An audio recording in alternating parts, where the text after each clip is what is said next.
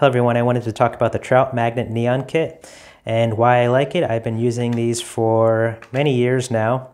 They're by Leland Lures and they've been working great for me. I'm going to show you how they recommend how to use it. So the basic way to set this up is you hook right down the middle on the top, and then you're going to bring that through all the way to the split in the tail. So it's pretty easy to do. I'm going to bring that hook right down to that split.